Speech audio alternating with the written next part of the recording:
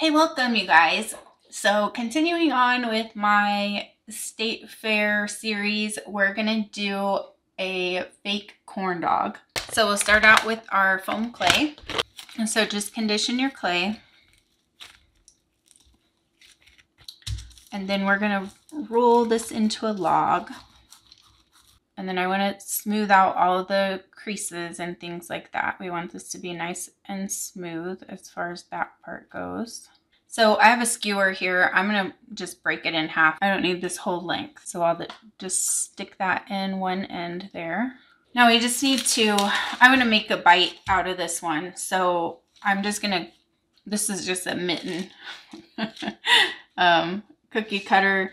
You can use any, like a heart or a circle, anything that has that rounded edge. This is just what I had handy. So I'm just going to use that to make the bite out of it.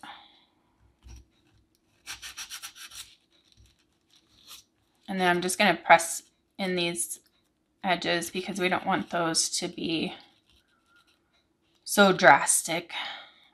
Okay, so first I'm going to texture the outside of this. So I'm going to use a toothbrush and I'm just going to go, I'm going to press in kind of hard because this doesn't like to, this foam clay doesn't like to hold the texture that much. And these corn dogs are pretty textury. So I want to make sure I get a nice texture on there.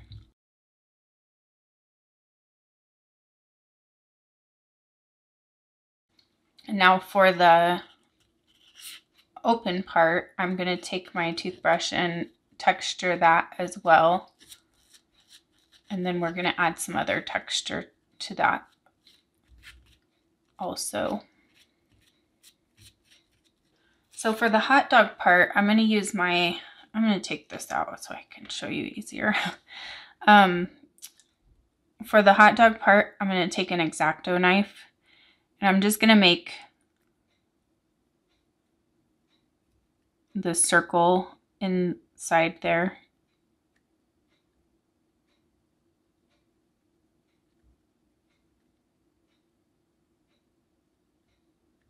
And then I'm going to take my X-Acto knife and I'm just going to give this some more texture.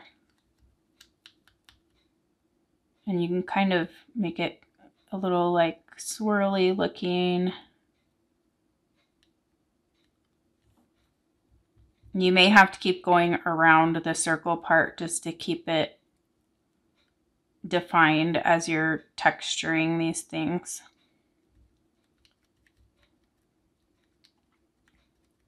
And then for the corn part, we're just gonna pick at this with our X-Acto knife. You can also do this with a toothpick if you don't have an X-Acto knife.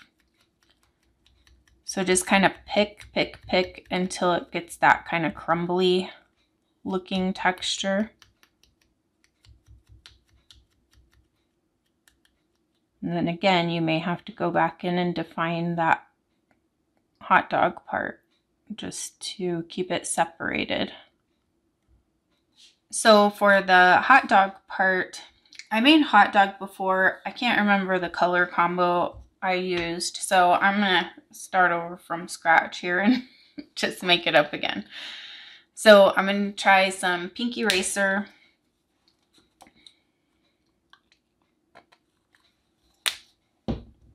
And some classic caramel.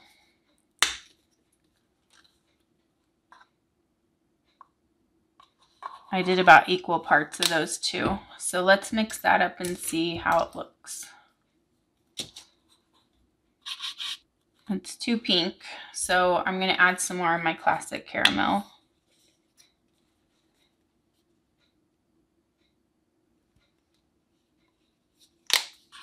It's looking better, but still a little too pink. I think I'm going to add a drop of yellow in here.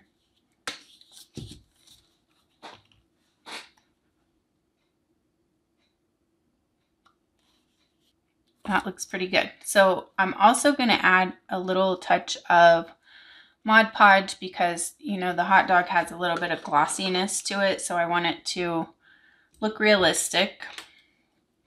Okay, so just paint your hot dog part.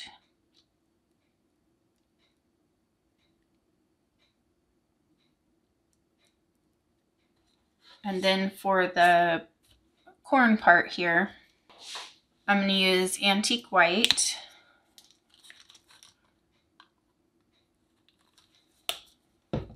And then just a touch of yellow.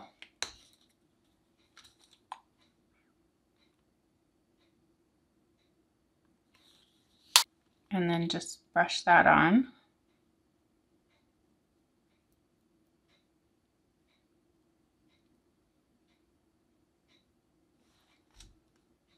We're just going around the hot dog. And it doesn't matter if you get it all the way to the edge. We're going to be shading that with the darker color anyway, so you don't have to be too perfect with that.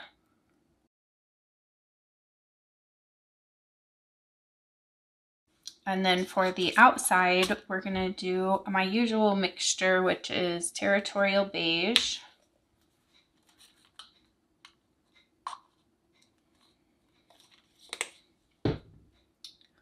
yellow, and these are all equal parts. So I'm just doing a couple drops of each color. And then harvest orange. So we want to dry brush this outside part. So I'm just going to get a lot of the paint off of my brush. And then I'm just going to go lightly over.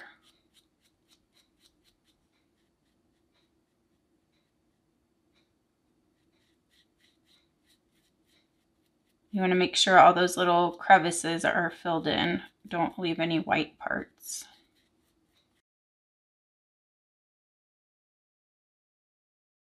And then around the edge here, we want to just get along that line there. We want a little bit of the brown showing on the top.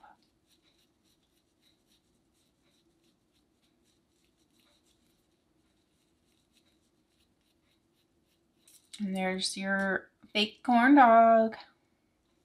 Thank you guys so much. I hope you have an amazing day, and I will see you in the next video.